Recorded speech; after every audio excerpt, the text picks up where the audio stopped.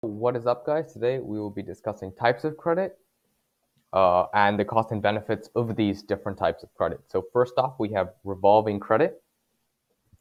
So revolving credit allows you to borrow money against a line of credit, which can be paid back over time with monthly payments. So let me just give you an example of that. A common example of revolving credit are credit cards. There are various other types of revolving credit, such as home equity lines of credit and personal lines of credit. So credit cards all come with a limit. So this limit is effectively your line of credit. This is the money on that credit card which you can spend. So the limit, let's say we have a credit card with limit of $5,000. This means that we can spend $5,000 with this credit card each month. And then we spent $1,000. So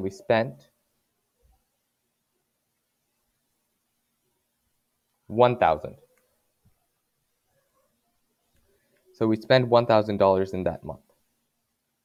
Now this should be paid back in the first month. You should always have your credit card paid off in the first month. So if you have a limit of 5,000 and then you spent 1,000, by the end of the month you have to pay back that 1,000. But let's say that you're a bit short on cash that month and you only pay back 500. So now on the next month, so we pay back 500. Now on the next month, our limit would be 4,500. And if we don't spend anything, we'll have $500 to pay back, but we'll also have to be paying interest on top of that, plus interest. And these interest rates are generally very high.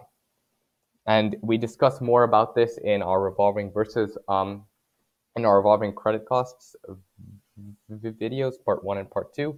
And we discuss, you should also take a look at our APR versus APY videos where we go even deeper into this idea of credit card interest.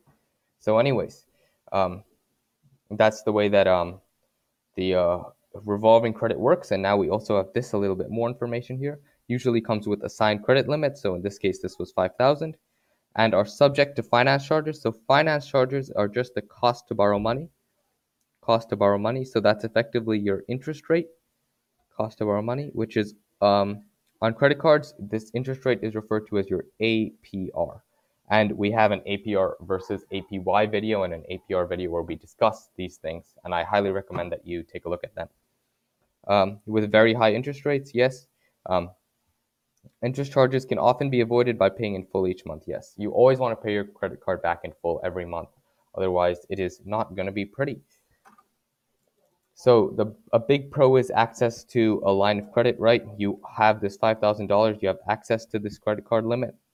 In this case, we had our $5,000 line of credit that we could spend, and it's easy to use, right? If I want to buy something from say a shop and I don't have cash on me, or I don't have my debit card on me, I don't have to construct a loan, right? Like an installment loan or something like that. I can just swipe my credit card and use it. Just swipe. Let me write that. And that's why it's also so easy to overspend with credit cards. You just have to swipe, right? But so always be careful with your spending. And now the cons are high interest rates if not paid back on time, right? We discussed this. And another big con is potential to very negatively impact credit score. I want to just discuss a bit more on these two. High interest rates if not paid back on time. So this can actually land you into massive debt because, and we discussed in our revolving credit cost video, we discuss a bit on how you can go into massive debt because of this. And in our APR versus APY. Potential to very negatively impact credit score.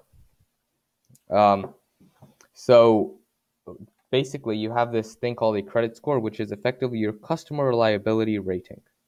Customer reliability rating. That's effectively what your credit score is. So with better credit scores, you can qualify for better quality loans and things like that. So you always want to have your credit score as good as possible. But if you're not paying back your revolving credit, your credit score will go down. It will go down. And this is not something that we like to see. So anyways, thank you for listening. I'll discuss more on other types of credit in part 2. Thank you and goodbye. Hope this was helpful.